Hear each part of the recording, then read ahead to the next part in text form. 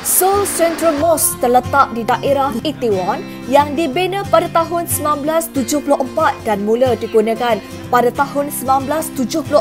Alhamdulillah, kita telah pun selamat sampai di Seoul Central Mosque, di mana ini merupakan satu-satunya masjid yang ada di Itaewon. Dan pastinya kalau pelancong Muslim yang datang ke Korea Selatan mesti akan datang ke sini untuk melihat keistimewaan dan keunikan masjid di sini.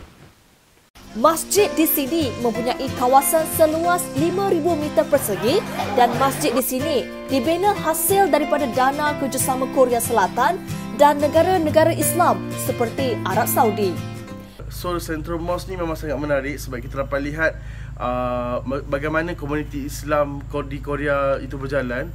Dekat sini juga kita dapat lihat pelbagai negara datang untuk menunaikan solat seperti dari Brunei, daripada Malaysia, daripada Indonesia. Semua orang Islam berkumpul sini untuk melakukan ibadah.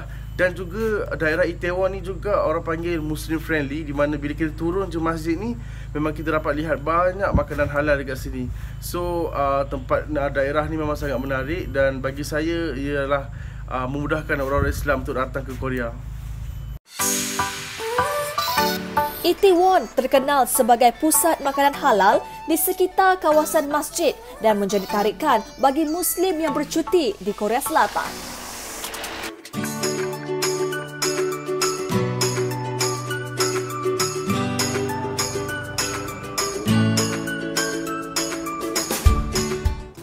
Baiklah, sekarang saya berada di Namsan Tower ataupun Seoul Tower. Dan Seoul Tower ini telah dibina pada tahun 1969 dan telah dibuka kepada orang ramai pada tahun 1980.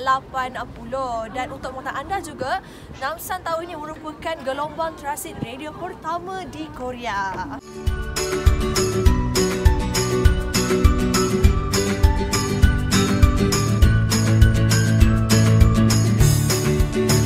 Namsan Tower terkenal sebagai salah satu simbol di Seoul, Korea. Ia mempunyai antena pemancar untuk stesen penyiaran mereka seperti KBS, MBC dan SBS TV. Menjadi tarikan buat pelancong untuk merasai melihat keindahan pemandangan Seoul di atas menara ini.